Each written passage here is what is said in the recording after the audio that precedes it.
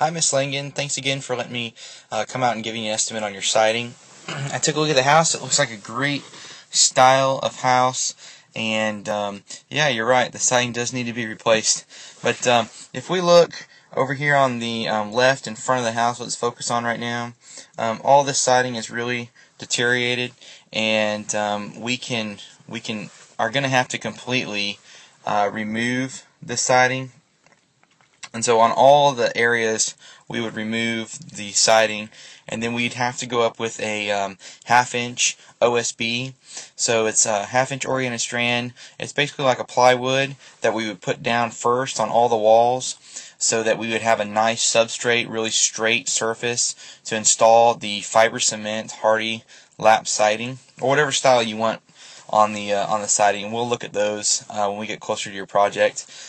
The gutters are going to have to come down. I can have a guy come and take the gutters off and then reinstall them as a part of the project, so that we don't damage them, because they look fairly new and they're a really cool design with these circle round downspouts. So we would take those off and then reinstall them as a part of the project. Looks like there's some major deterioration going on in the garage area. What we need to do is just tear that off and fix any kind of framing that needs to happen around those windows, and there's a back door that also needs to be addressed on that garage in the backyard. Looks like you replaced the door back there in the back of the house, but we need to focus on the garage door now, because it's all rotten, and probably help you with security too. Let's get over here on the front porch. I can redo these if you'd like, and that won't be something that's in my proposal, but if you'd like to do that, I can make those these fluted columns composite. Also, this crown molding up here, we can make that composite, so you're not messing with that anymore. Actually, that's just a little awning with some crown molding, so we can take care of that.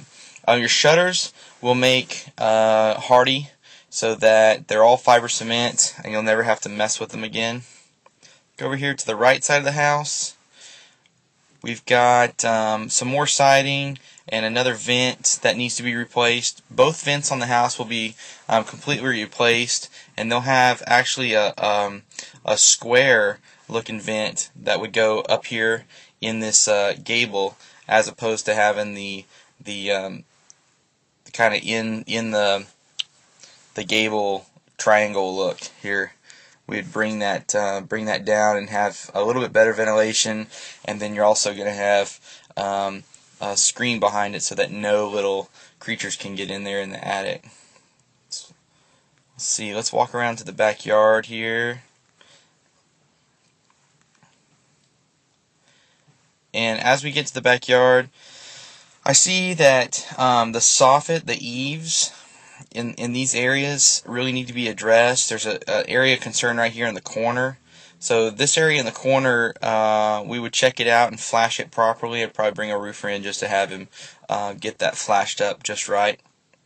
But this is a pretty simple scope of work for tearing off the siding and then putting up the half-inch OSB on the wall, and then going up with the moisture barrier and then the hardy. Here on the fascia, these boards can be replaced with hardy fiber cement as well. So we would take care of that, and then take care of the metal drip edge that would need to be reinstalled after we were done with the fascia. And that metal drip edge is right next to the shingle over there. So that looks good. I also think that this door here again is going to be a problem, and it's really deteriorated, and so we can fix that and get it to where it's maintenance free. I see the steel door that you've got right here. We can either put a door with glass in it, or we can put a door in there that has no glass for security reasons, and then just one less aspect to have to service later on down the road. Although these doors do last a very, very, very long time. I would also recommend that we put a fiberglass door in here as opposed to a steel door. just because it's not much more money, and it's really high value to have the fiberglass door in there as opposed to the steel door. And that'll be part of the project, would be replacing this door and making sure that all the kind of framing above the door and on the sides of the door look good and will accept the new door. There's some major issues right here on the fascia on this side of the house that we'll have to address as well.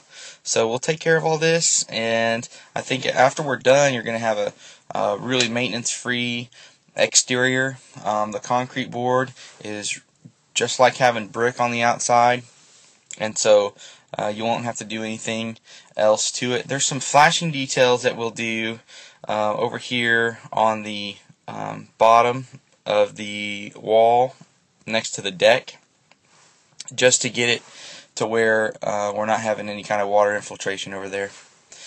So thank you again, and I look forward to your project. Please let me know if you have any other questions.